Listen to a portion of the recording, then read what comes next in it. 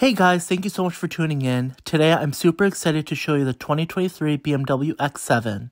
This is BMW's flagship SUV besides the XM, which I don't really consider a flagship. Anyways, this has a split headlight design, and to me it looks nice. It took a while to grow on me, but I think it looks really different and unique. Again, BMW signature kidney grills. This is a large SUV coming around to the side. And you can see that this is actually a 3-row SUV. So it's one of the bigger options that BMW offers.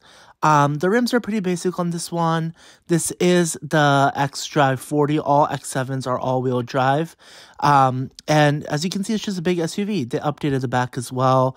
And you see I also really like the new updated taillight design coming around to the side. As you can see, this is, again, a very large SUV. Under the hood, you have two engine options. The standard xDrive 40i comes with a 3.0-liter turbocharged inline-six engine with a mild hybrid technology, offering around 375 horsepower. This is updated key. In addition, for those who want more power, the M60i model delivers a thrilling performance with a 4.4-liter twin-turbo V8, offering a robust 523 horsepower. It can get 0 to 60 in about 4.5 seconds. Moving on to the interior, BMW has spared no expense. The X7's cabin is crafted with high-quality materials like leather, wood, and metal trims, giving it an upscale feel.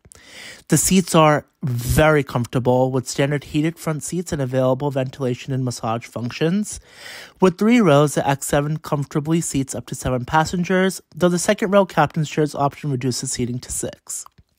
The second row offers plenty of legroom, and even the third row is fairly spacious for an SUV.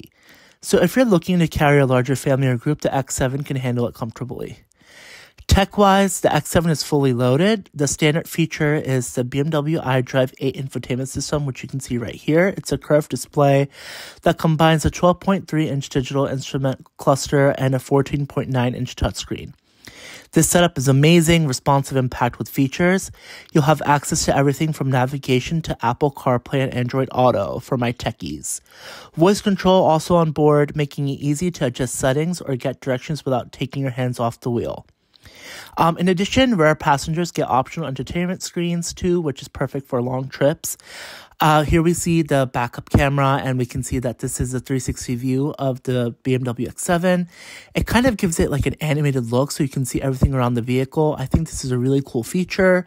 I know a lot of cars and SUVs are offering it. You can even see when the blinker is on. So I think that's a really good feature to have. It's almost impossible to crash this vehicle. I mean, knock on wood.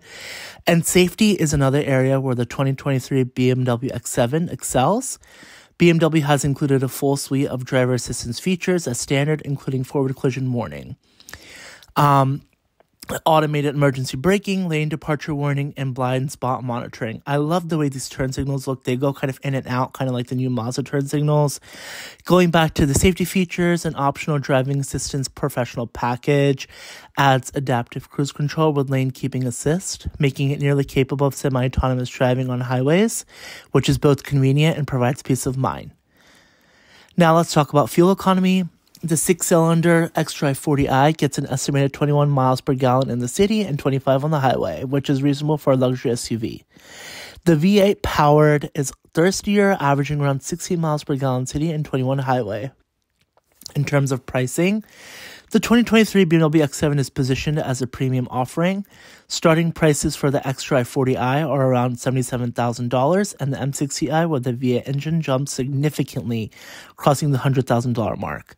But looking around in the interior, as you can see, the shade is going up. I think that's a really nice luxury feature. Every luxury car SUV tends to have this.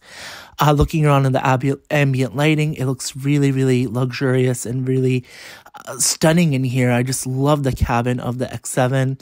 One thing I don't particularly like is the X7 written across the front dashboard. You can see it in my video. I think that kind of maybe just a little bit gives it a tacky look. Here's me putting down the second row seat, or just trying to show you the back a little bit. And here, it is automatic, so that's a nice feature. I think the seats are exceptionally comfortable. And it's just a very luxurious vehicle. As you can see, those are a little slow, so it might be better if there was like a way to put it down manually. But you get nice trunk space in this vehicle. All the materials are high end. Looking at the X7 from afar, and there goes the seats back up, it just feels like you're in opulence. And I think when you're paying around 80 grand for, you know, a luxury SUV, that's what you expect. Coming around to the back, an automatic trunk. With the third row down, there's 90.4 cubic feet of space. With it up, there's 12.8 cubic feet of space, which honestly is fine. I think that's sufficient space. I mean, I remember the days where like the MDX would not have any space behind the third row. So again, this is a pretty large SUV. If you need the space, you can always put down the third row. I love the way this opens. It's called like a hatch, and I think this can be used as a bench as well. So if you're tailgating, you can go ahead and take a seat there, and it's just a nice option to have. Everything is automatic, obviously, and the luxury feel. Coming around to the side, you can see that the floor lightens up with your welcome lights. And there's also lights within the door sills. The vehicle is low right now, so this does have air suspension, and you can set the height of the vehicle to your liking. Obviously, if you're off-roading, you do want to give it a higher setting of the suspension. Blinking the lights, I think the fade is really cool. I know some people don't like it. I love that the grille lights up. It just gives it a mean, menacing look. Overall, I think the BMW X7 is just stunning. I think that there are obviously things that can improve in the X7. Maybe I think that BMW can offer a little bit more in terms of the interior. It is stunning, but I think that they should differentiate it from their other models. All in all, I think that I would definitely recommend, if you're in the market for a luxury SUV, specifically 3 rows, to give that BMW X7 a look or a test drive. Obviously, there's many options, but competitively, I think that the X7 excels in front of the Q7, Audi Q7, but hand in hand with the Mercedes GLS. So definitely, if you have that kind of money to throw around, I would test all of my options, see which one I like the best.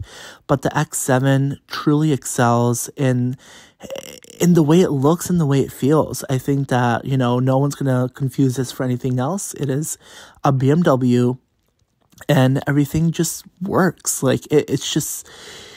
BMW just knows how to make cars. They make the ultimate driving machines, right? So this is one of the best in the business. Here we can see that I'm testing out the automatic parking function. So when you pull into a driveway or a parking spot, you can press a button to memorize it, and then you hit it, and it'll automatically reverse back. Thank you for watching.